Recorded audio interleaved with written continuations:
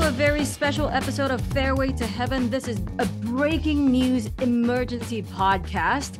My name is Sue and Heng, and with me is my partner in crime, my brother from another mother, Jerry Foltz. Now, we are part of the regular announced team for LIV Golf, and we're coming to you live this week from the LIV Promotions event in Abu Dhabi. Different rooms, same hotel, same crowd. As it should be. Yes, as it should be.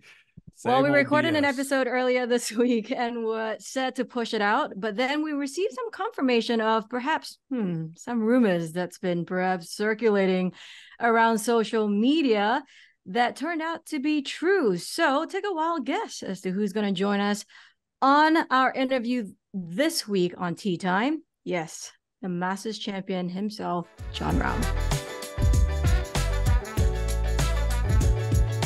Hey, Jon, welcome to the LIV Golf family. So happy to have you with us. And thank you so much for your time. I'm sure you've been busy. So we're going to just go right into it. We're going to ask you all the hard questions here on Fairway to Heaven. I do have to ask you, the only thing you've commented on in the past about LIV was about the format. Have you changed your mind about that? And what have you seen about LIV that made you perhaps think about coming over as an option?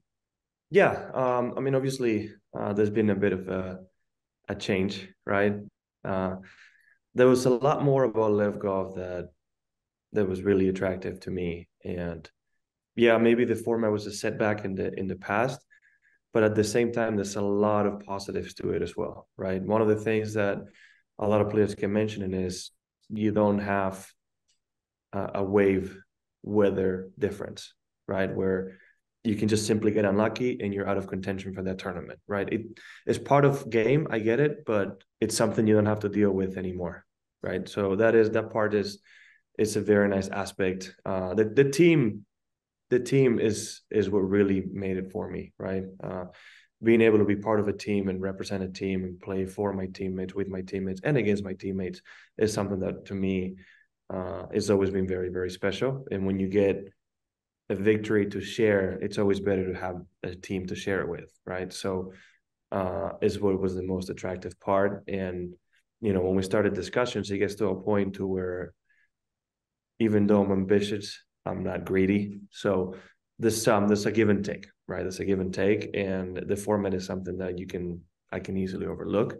And I'm pretty sure I'll learn to enjoy it. I'll just have to get used to it, but I'm sure I'll learn to enjoy it. To be honest, the more I started thinking about it, the more I kind of start thinking about my college days that were 3-day tournaments, 54 holes, and everybody warmed up together for the most part, right? So it shouldn't be an environment I'm unfamiliar with.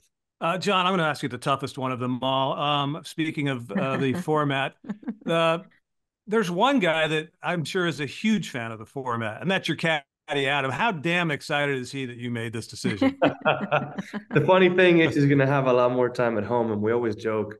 He either sends me texts or his wife sends me texts of him doing the most random things at home because he's just absolutely bored. And the first thing I told him today actually is, man, I'm sure your phone is blowing up, and I just hope, Randy, your wife doesn't kick you out of the house before February. She's just funny. We always talk about she's not used to having them at home, right? Which is obviously a great thing. There's two boys are 10 and 12, and they're gonna have the dad around a little bit longer. And he's my biggest supporter. Adam is an amazing caddy and even better friend, and he supported me every step of the way. So if he was severely against it, I can tell you this would have been a lot harder to do. Yeah, I'm sure he was never going to be against it. But a quick follow-up to that is now the things that matter to you most, and it's you widely regarded, you talk about it all the time. Those who know you best talk about it all the time. It's playing great golf. Money has never been a driving factor. Obviously, it was a huge factor in this decision, but it's never been a driving factor in your life and in your professional career. Does this schedule, much lighter schedule, you think give you a lot more time to be dedicate a little more of your time to the things that really matter to you in life, being a good dad, being a good husband, being a great friend as well? It's a very clear schedule. That's what I love about it, right? It's actually a bigger stress than people would think for me, setting up a schedule and being able to organize it so you're trying to peak at the right times. When the schedule is given to you, you adopt. It's one stress that's not really in my mind and go and play. So I do love that, and having time off is something I've always looked forward to, right? Even in my 6-7 year professional career, I really hadn't had that much long of a time off. In 2021, I decided to take it, and it was very, very needed. But I had to give up playing certain tournaments and prize monies and bonuses, right? So even though I don't play for the money, like I've said, when it's earned, it's a little bit different. And to be able to have that clarity is incredibly, incredibly nice. Now, I must say, because this topic keeps coming up, yes, absolutely, the money is part of a discussion. I do not hit a golf shot throughout the year when I'm thinking about money, and I don't play the sport for the money. But as a husband, dad, and a family man, I owe it to my family and my lineage to do what I can do best to set them up for success in the future. So yeah, it is a factor. I 100% respect that all the way. Now, another thing that you're passionate about and something that means a lot to you is the Ryder Cup. I just want to ask you, what were your reactions when you heard what Rory had said? Your thoughts on those comments? And I'll read it out really quickly for those who might not have heard it. He said, Jon is going to be in Bethpage in 2025. Because of this decision, the European Tour is going to have to rewrite the rules of Ryder Cup eligibility. There's absolutely no question about that. I certainly want Jon Rahm on the next Ryder Cup team. It's amazing to hear. I have the utmost respect for Rory McIlroy, and to have his support right away is very, very special, right? It's almost emotional to hear about it. The Ryder Cup means a lot to me, and is one of the things that made this decision very difficult for me. And I've always been hopeful that if I made the step, the DP World Tour would maybe adapt the eligibility so we can play it. With that said, I absolutely pretend to keep my DP World Tour status and PGA Tour status and be a member if possible, if allowed, and play in more events. So nothing regarding to that is going to change in my mind. For those people that maybe have questions in Spain, I would say sort of me physically not being able to get there, expect to see me at the Spanish Open, right? I'll be there. And some of the other days that I would love to be a part of, right? It's one of the great things about LIV Golf that gives me that flexibility to go play some other events. So yeah, I'm hoping, sooner than later we hear some news about the Ryder Cup and we get a clear path of how we can make things work. I would love nothing more than to defend the cup in Bethpage. There is a lot of uncertainty, though, in the golf landscape, Jon, moving forward, especially as it concerns the PGA Tour, LIV Golf with the DP World Tour involved as well in those negotiations. How do you see that landscape evolving? And do you think this decision that you made to come play LIV Golf will perhaps expedite some of that evolution? The landscape of golf has changed so much in the last 2 years, hasn't it? There's so much going on that I just hope, whether it's me or not, really, I just hope in those discussions behind closed doors, I really hope the game of golf, which is ultimately the team I'm on, the game of golf ends up in a better state, right? We all want to see the best players playing against the best players and have the best competition and the best product forward, right? So I hope that's what happens. And if I'm a reason to why that's expedited, great. I certainly didn't set out to be, that guy, but be a true honor to represent that as well, even though I'm not alone, because there's many other people that have abdicated for this and have made choices to push this forward. I'm really curious as to what the hell is your team name going to be? And if you're not going to give us the exact one, maybe give us some options that you might be thinking about. Maybe Jerry and I can help you out a little bit with that, but also maybe who might be in that team. That's what we want to know, who's on the team. The name's going to come. I mean, it's got to be Matadors or El Toro. It's got to be. But anyway, who's going to be on the team? I'm on the team, and next 3 spots are TBD, and you'll find out when we're ready to announce. Regarding the team name, now I'm a little bit more stumped because I haven't been able to talk to people and get enough. Right, I haven't really talked to anybody about this. We actually had a meeting right before this just about that. So we're brainstorming. There's some names that we liked. My wife and I have been thinking about a couple. There's definitely some front runners, but with all that info, I bet the creative team is going to come up with a couple new ones. But yeah, I never realized how much the team logo and the team name how difficult of a decision that was going to be. And I'm here for it though. And listen, in social media, whoever is watching this, I'm open to suggestions. I'm open to suggestions. I can imagine a lot of the names are going to be Spanish bull or matador related, like most of the ones I've seen. But I would like people to maybe think outside the box as well a little bit, right? I'm not the only Spanish player over there in LIV Golf, so we'll see. We'll see what we come up with. How about Rambo? Rambo. Rambo's. No, I wish, but it's a little taken already. I was gonna say that would be like the perfect soundtrack and the perfect actor for it too. Oh, it would be perfect mascot, Jon. Now there's still there's a lot of serious stuff still going on in the game of golf, in the business. There, you know, that you were kind of almost emotional over those comments by Rory. Now there's going to be a lot of comments that aren't quite that way, and Graham McDowell, for one, said at the very beginning, he didn't handle them quite so well, and they kind of got to him a little bit. Some of the darts that get thrown your way because of all of the rhetoric that's out there, and what happens when a disruptor comes into the game and kind of rocks the boat a little bit. It's human nature to do that. How will you handle those types of comments and those types of words, or will they affect you at all? Yeah, I mean, it's not going to be the first time in my life I face some criticism, let's be honest. So the fact that I can say is I've leaned on my family a lot throughout all this, and I will keep leaning on the family and friends that I have. And they've all supported me throughout all of this, right? The people that truly know who I am fully support me and embrace it.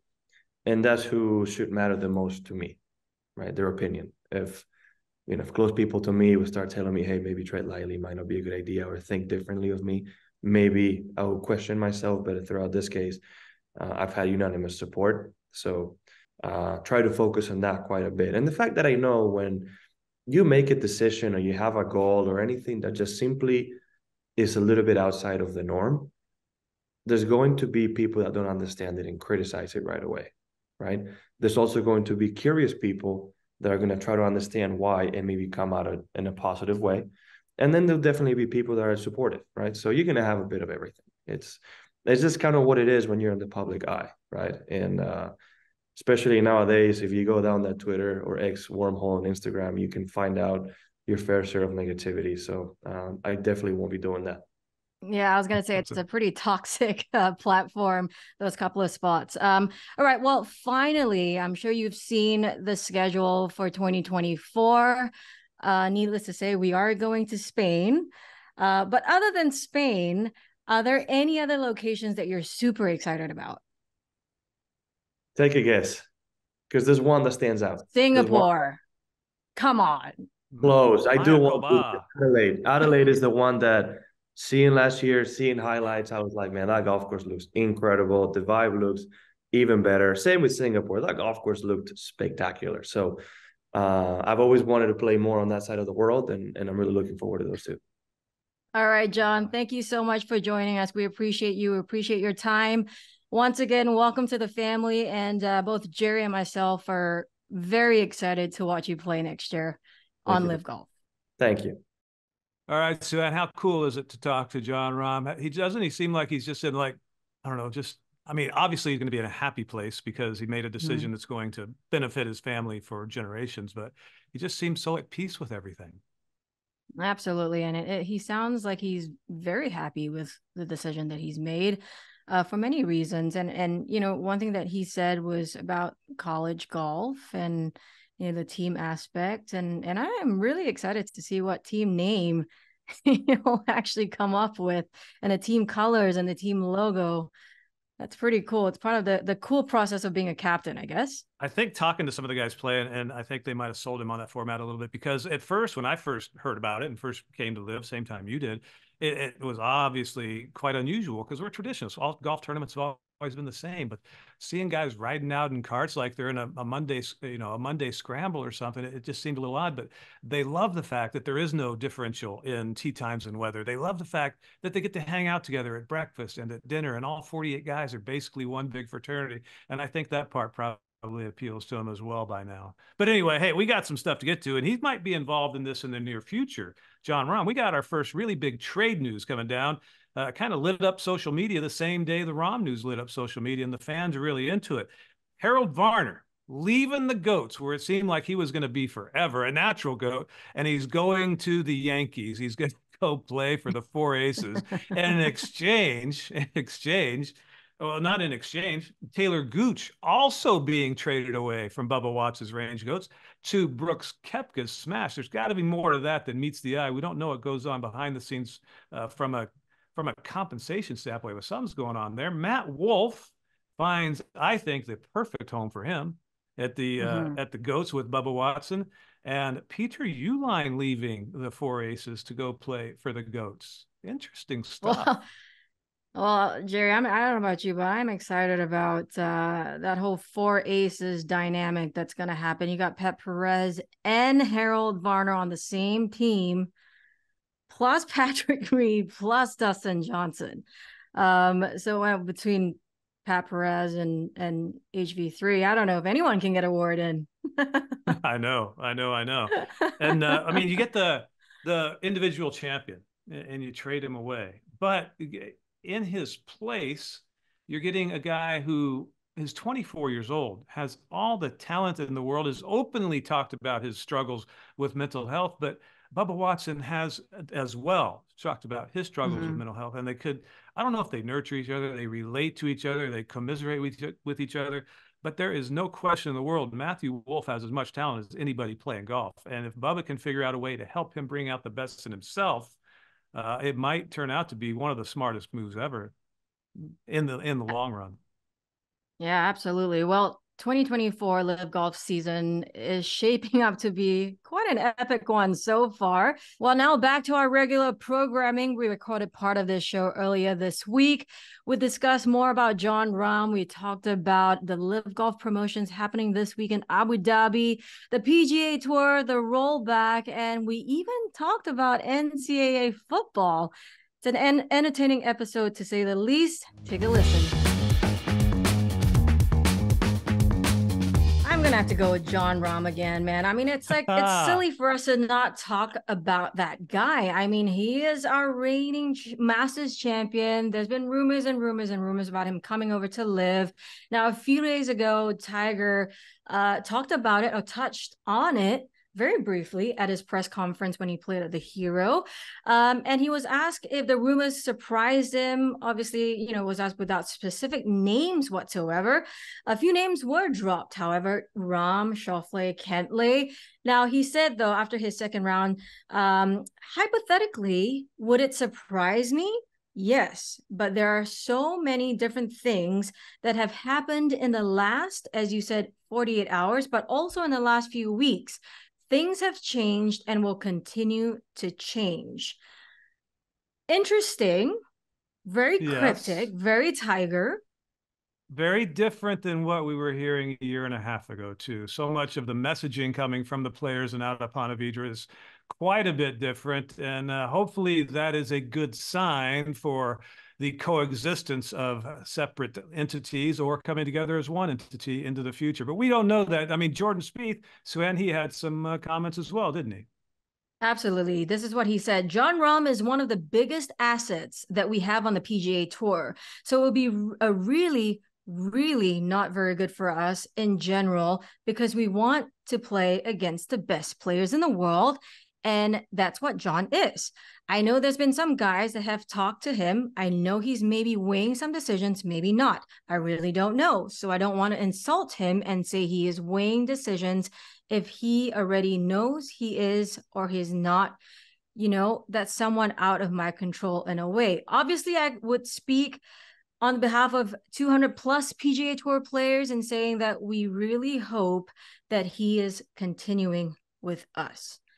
That's what Spieth said. Jon Rahm is all about majors, and he likes playing against the best players in the world, too. Now, granted, the OWGR is obsolete and extinct and doesn't prove it that way the way it is, but we have guys who, before our first season started, were considered the best players in the world. And Brooks Koepka, Bryson DeChambeau, Phil Mickelson was high at the time. So many young talents, including the recent winner, Waco Neiman, Abraham Ancer. You got, I'm missing a bunch here already at the top of my head, but we have a ton of world-class players, of the best players in the world. And that's proven in the limited sampling they had in 2023 and will continue to do so. Let's just hope there's a way they can get together more often and the powers that be come together and figure out a way to do that. But I think the big question people are asking now is Jon Rahm the tipping point? And is this the beginning of the end for the PGA Tour as we know it? Time will tell. We don't have those answers. We don't have much more insight, if any, than anybody else listening. But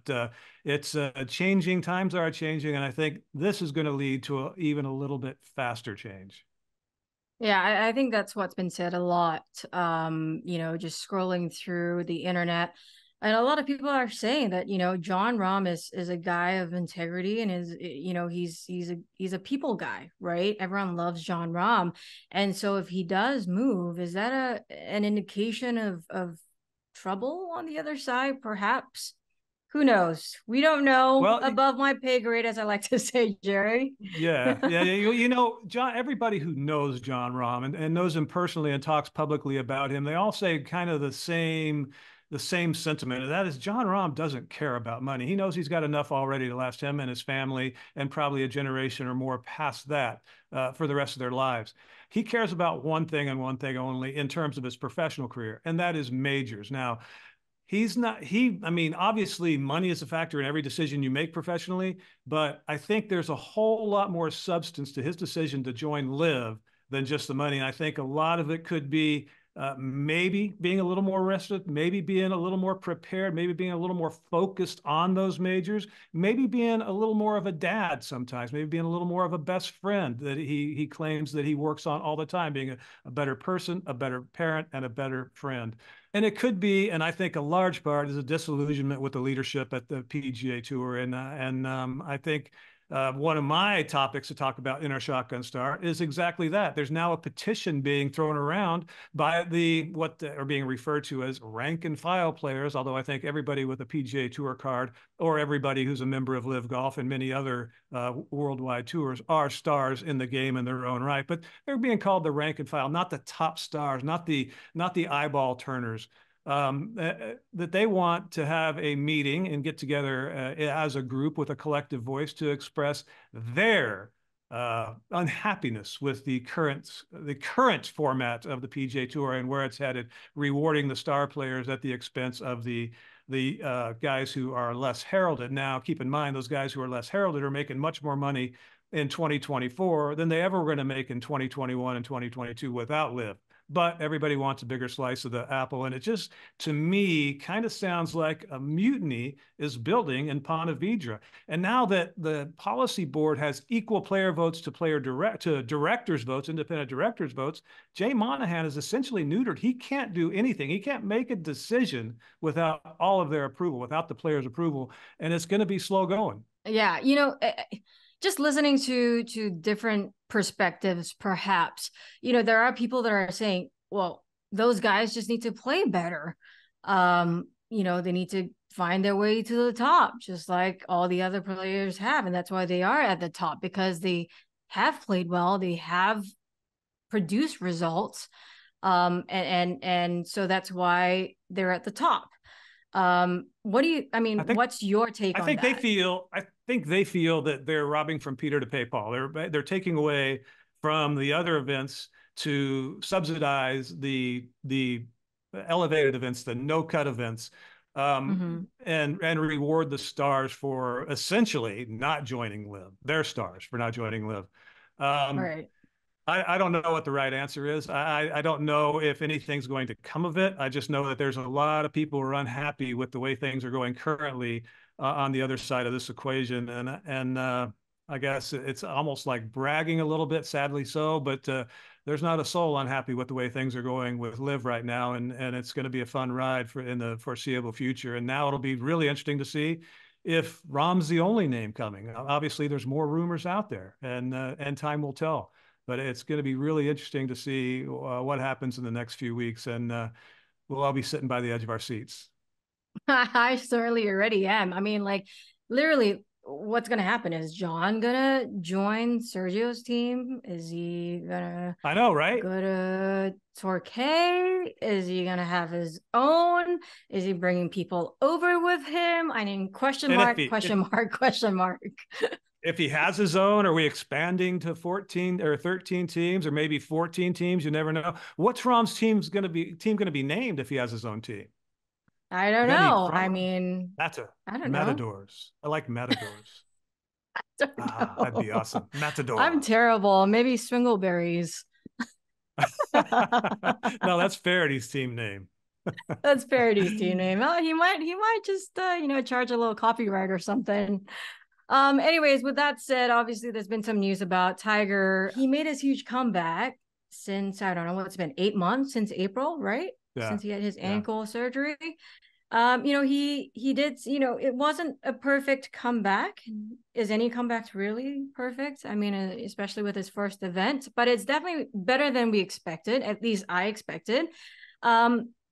He averaged 305 off the tee, Jerry. Yeah. For a guy Yeah. that's gone through what he's gone through, that's you know still, what? he's poking it out there, man.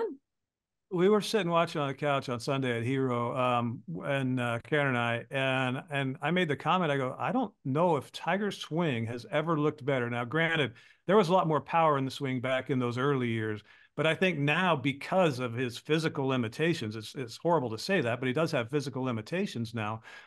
He is not able to go at it 1,000% like he used to, and it's under control, and he never seems to get out of sequence. So from a pure fundamental standpoint, his swing to me looks as pure as ever right now. And the power is still there. He's not going to hit it as far as Bryson. He's not going to hit it as far as so many guys on the PGA Tour and the LIV Golf and everywhere else. But he hits it plenty far to do the damage he needs. And I think the most important thing was seeing him walk 72 holes. Now, granted, Albany's not a real hilly course. It's got a slight bit of terrain, not a ton. But the walk 72 holes seemed to finish without a noticeable limp or certainly any grimacing or pain. So it leads us all to be hopeful that he can play once a month once his competitive season starts, which is basically just before Augusta, for 5 or 6, maybe 7 months. That would be great to see. That'd be great for golf. And like everybody said, Tiger doesn't move the needle. He is the needle. He's good for everybody, not just the PGA Tour, but everybody else in the game of golf. And I think we all just wish him the best. Will Tiger win again? That's a big ask. Will Tiger win another major? Even a bigger ask. But like David Faraday once famously said, the only time he's ever been wrong about Tiger Woods is when he underestimates him. Well, he had 19 birdies, Jerry, 15 bogeys, 2 double bogeys. Obviously a little rusty. There's a little bit of, inconsistency there, but he obviously is proving that he can play, he can compete. Like you said, walk 72 holes, even though it's not a hilly course, still play at a high competitive level, walk 72 holes with no pain in his ankle, no discomfort, completed 4 rounds of golf. That is really amazing. And he's going to tee it up next at the PNC in your hometown, Jerry, my old home course, the Ritz-Carlton, right?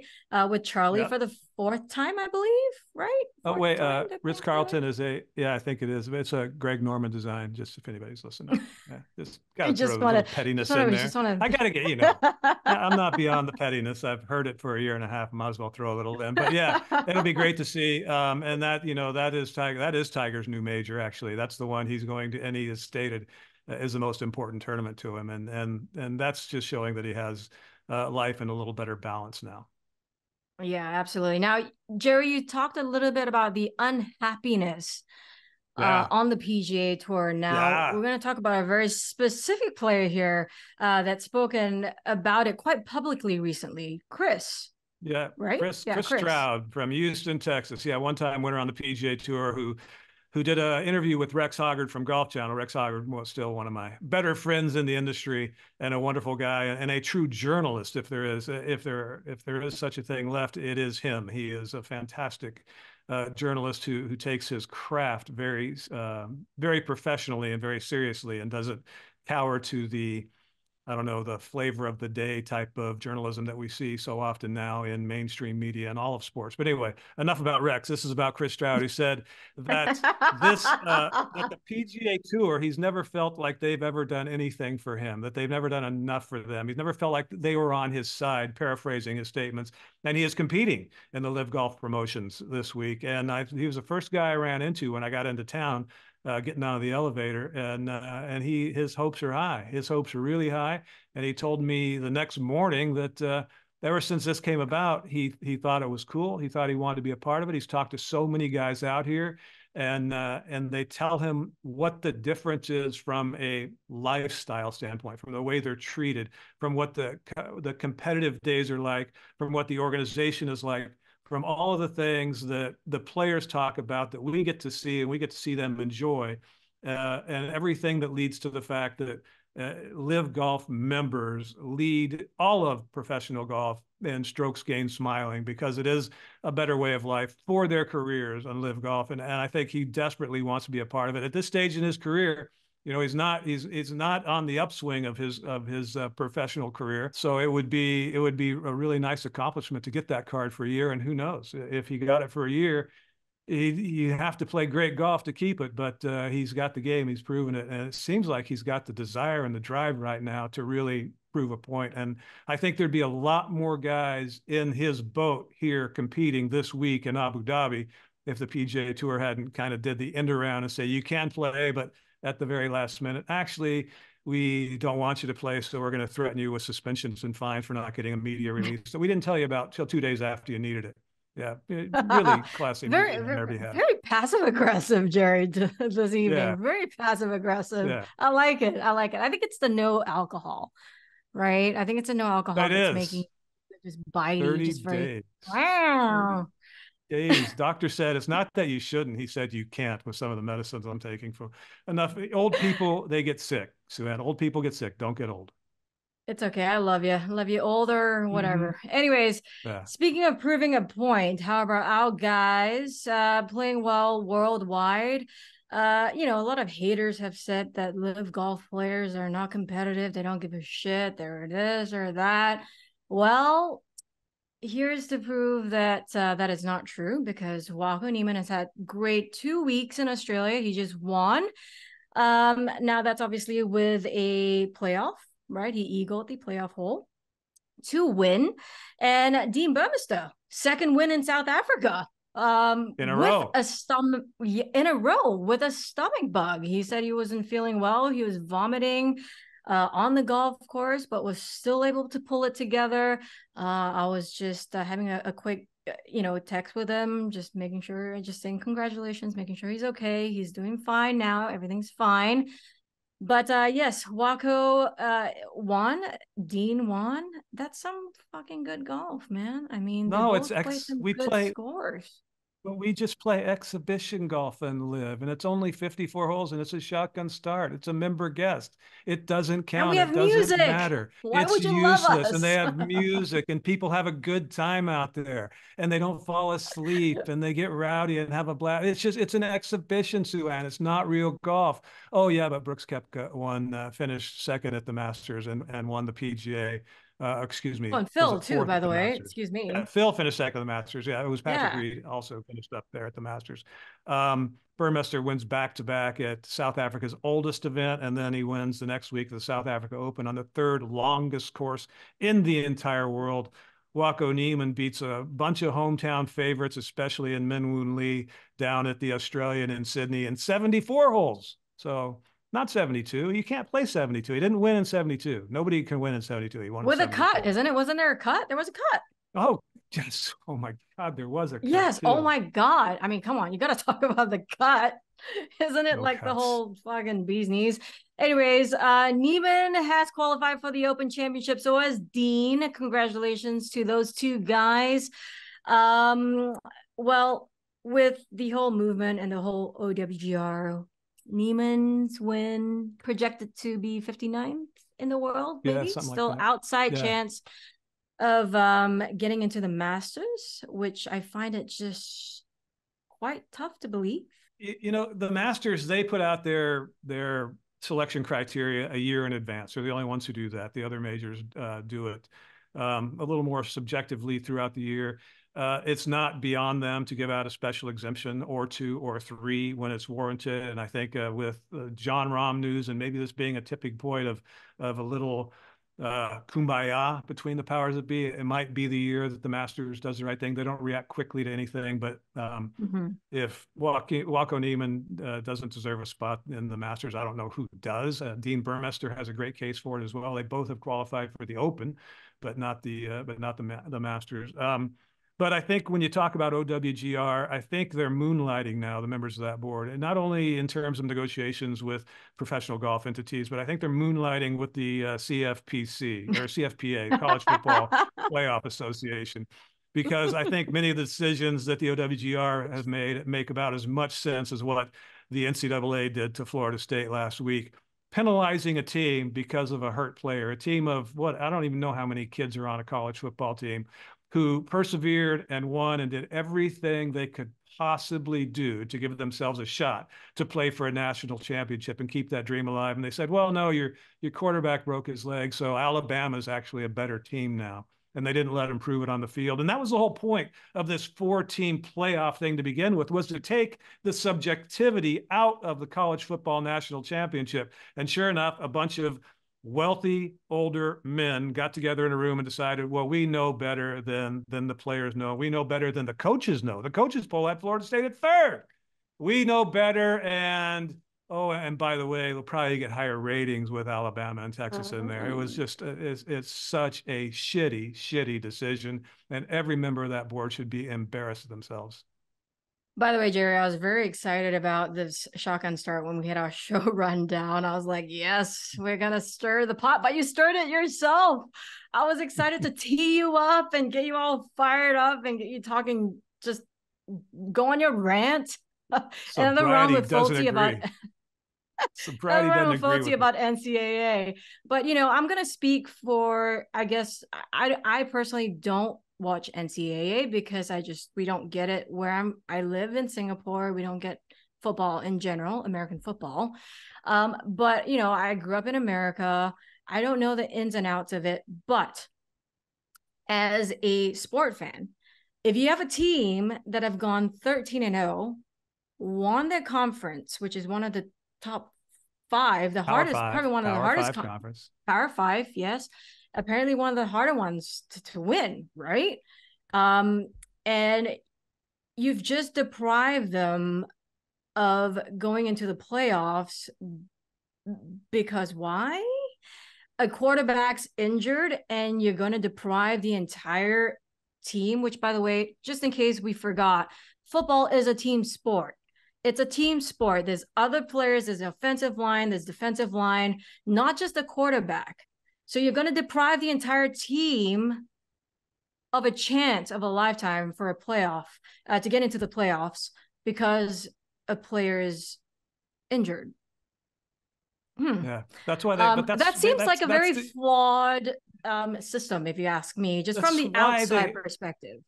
You said now, unfortunately, the ACC had a horrible record collectively this year, and that's the conference they're in. And maybe that weighed into the subjective decision they made, but you play the games for a reason. The games have to matter. They went 13-0. They were undefeated. Nobody's going to call Brian Harman one of the 4 best golfers in the world, but he is champion golfer of the year. You have to give them a chance to continue to persevere and to overachieve the way they did without their starting quarterback the last 2 games, and especially against Louisville with their 3rd-string quarterback. Didn't look great, no, but they fought it out. They gutted it out. They did what they need to do to win. And last time I checked, that is the reason so many parents get their kids into sports, is to teach them life lessons, is to teach them perseverance, to teach them teamwork, and to teach them collectively to bond together, to learn how to win, to come out victorious. That's what they did, and they got shut out.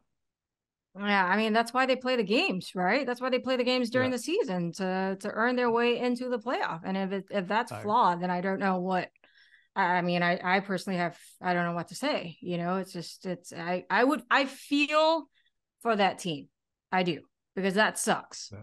That sucks for that chance to be taken away from them just because your quarterback's injured.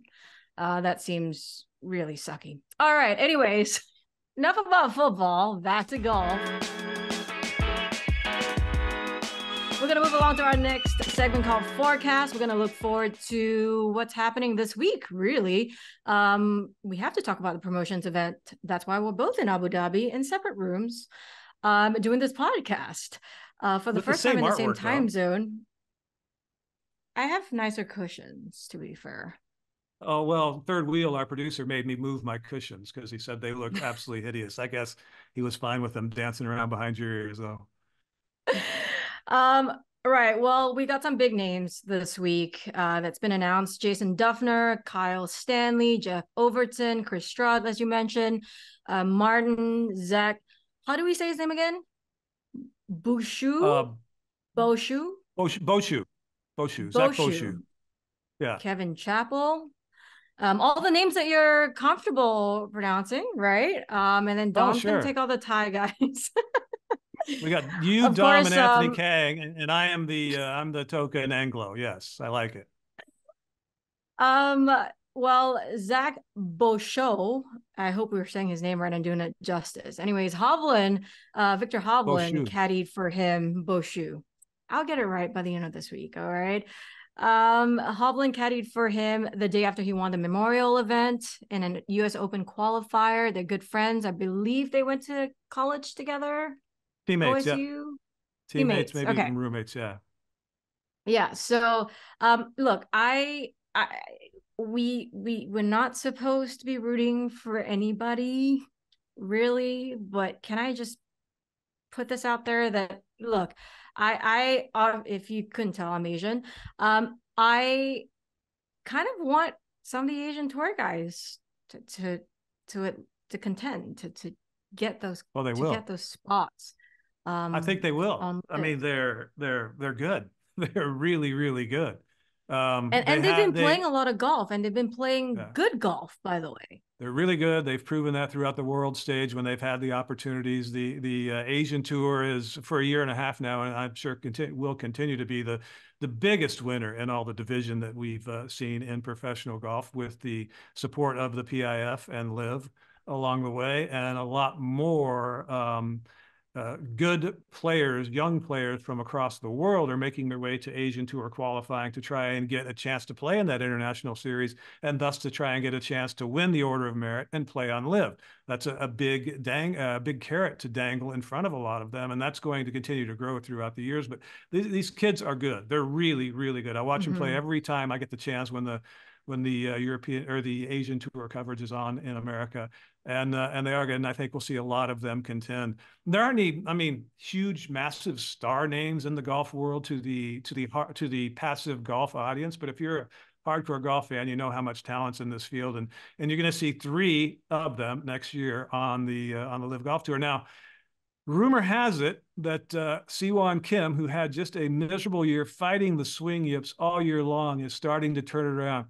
I tell you, I know this. I've known the kid since he was a teenager playing in the U.S. Junior. The kid can flat out play, and he had handled a miserable year better than anybody I know would have been able to handle how poorly he played and how he became the butt of so many jokes on social media throughout golf fans. But he's starting to turn it around. I wouldn't discount him. James Pyatt, I ran into on the practice tee, and he is as focused as ever. Piot, as his first captain, Bubba Watson called him. And just a great kid. And a U.S. amateur champion, by the way. But there's a lot of good stories. I think more importantly, though, and you agree, you're going to be out there following the action. You're going to be doing the interviews with these guys who have life-changing moments on Sunday. I just think it's a really cool thing for LIV Golf to be doing this, and I think it provides access and provides a hope for so many players to maybe get to be a part of this road show, this road carnival that we call a road show, with the highest level golf you can possibly find anywhere, and test themselves against the best, and who knows where could take their careers in the future. But it'll be a great learning experience for those who come up short as well.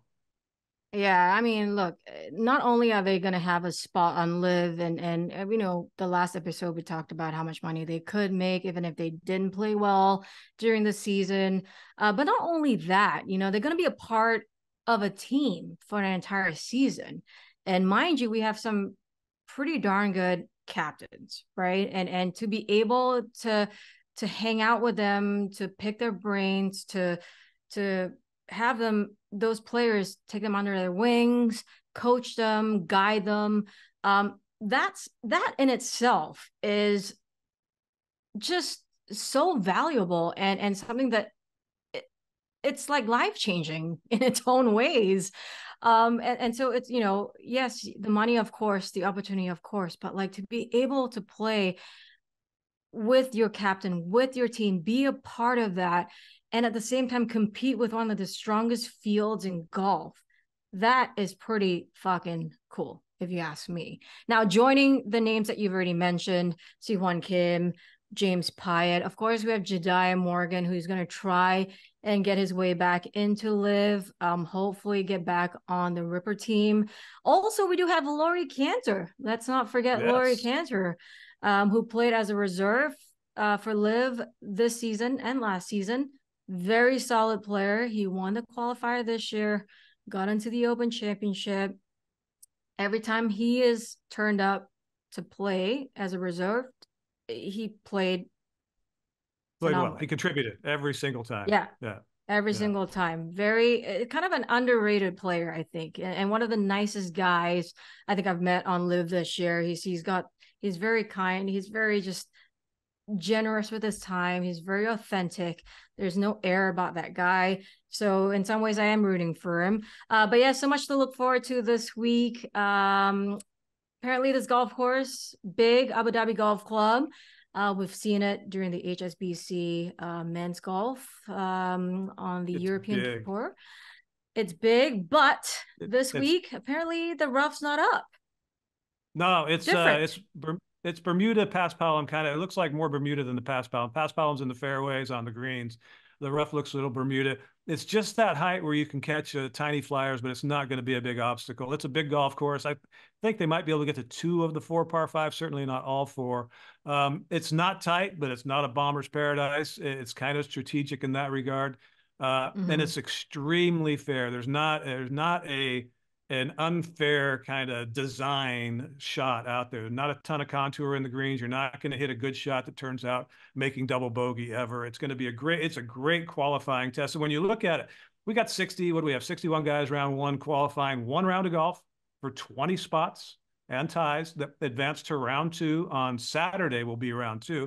So that's basically a Monday qualifier in and of itself right there. Maybe 2, 3, could be 4, could be 1 under, makes that cut to go on to the next day where you join 13 guys who have gotten a spot, automatic exemption into round 2. So between 33 and 40 players playing on Saturday, and the low 20 that day. So your odds are a little better.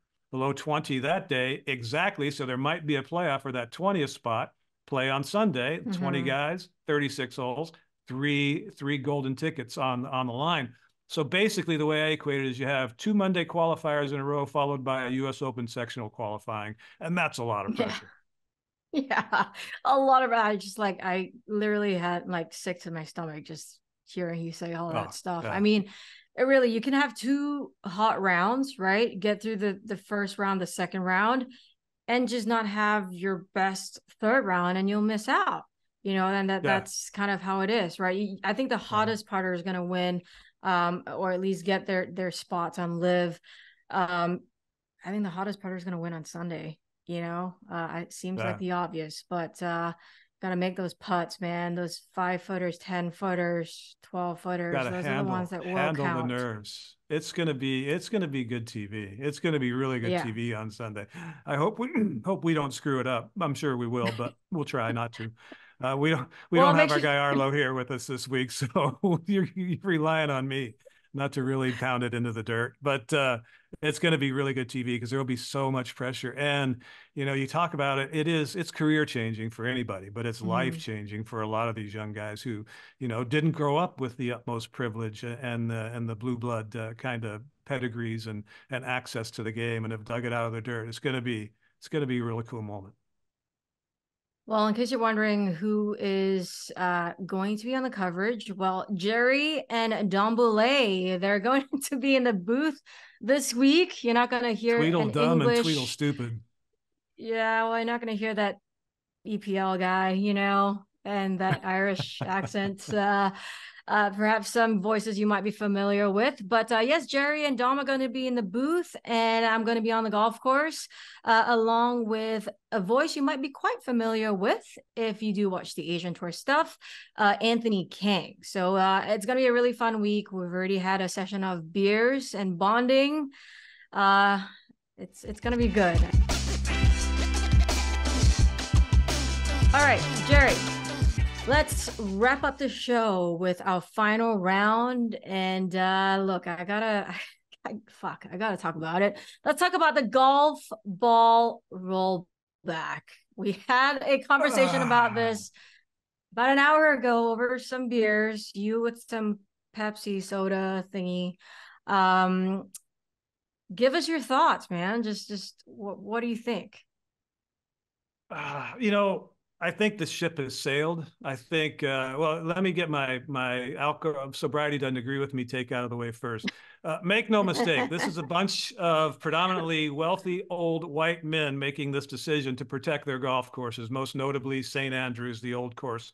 And I think it's about that course and that course only. Now, there are some classic courses in America where their members are quite influential and quite wealthy and would like their courses to be relevant again in the major golf landscape. The fact is they're too short to be relevant, even if they do roll back the golf ball. And the other fact is they don't have the room for the infrastructure that it takes to build a whole carnival city to host a major championship these days. That ship has sailed. You think of something like the Myopia Hunt Club. Everybody uses that as an example. Hosted 4 U.S. Opens all before, I think, 1908 or something, in 1914, twice when it was only a 9-hole course. Of course, like that is not going to be relevant again. There are some classics I think a lot of people would like to see and maybe return a little of the beauty of a 5-iron into a par 4 or something. But the truth is the game has evolved since its very beginnings. Technology has evolved since the very beginning. The golf ball, generation after generation, has gone farther, maybe because of the technology of the golf ball, maybe because of the technology of the clubs. But the one thing that you can't doubt is because of the athleticism of the human being. All other sports where there is no actual technological equipment or technology equipment involved. Let's go back to the most basic, running.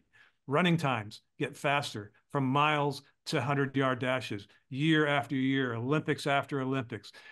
Humans get bigger, stronger, faster. I don't know if it's through evolution, through time, through better training, through everything that comes together to make an athlete what he is. But that is the nature of human progress.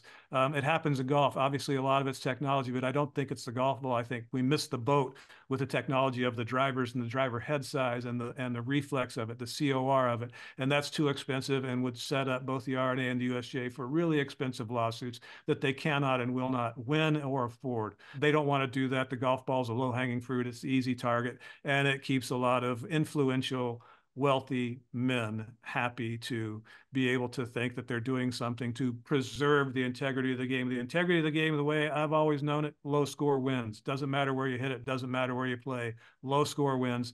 Don't take the fun out of the game. Please don't take the fun out of the game for the average golfer or the golf fan watching professional golf. But the average golfer, everybody says, oh, they're a 15, 20 handicap. They won't know the difference. Doesn't matter what ball they play.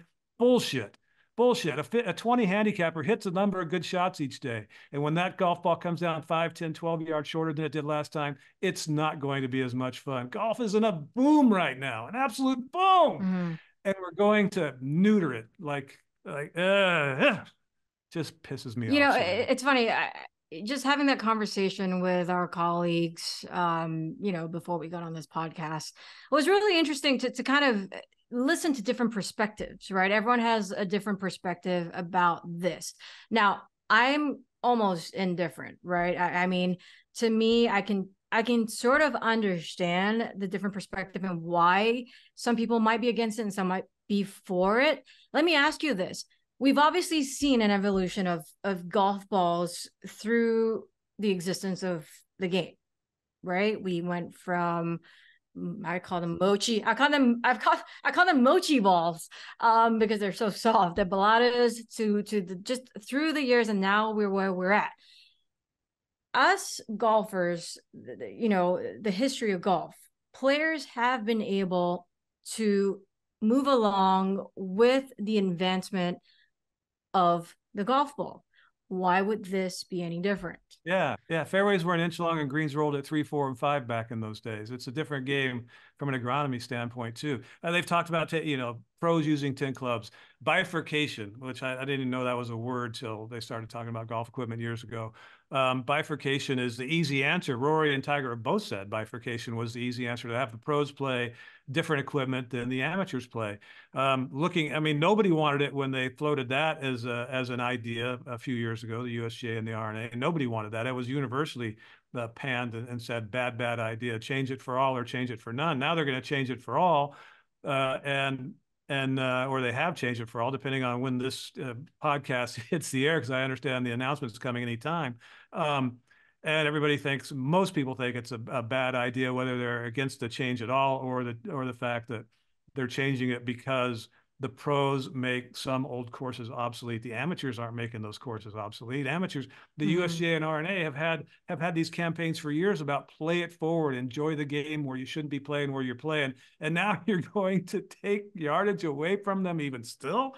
It's just going to slow the game down and make it tougher. But it's only for a select few players in the entire world, male players. This is not, and it's going to have a horrible effect on the ladies' professional game, because it's just going to make them seem physically inferior even more. And that's unfortunate. There's not a female that I know of anywhere who thinks this is a good idea for the female players, recreationally or professionally.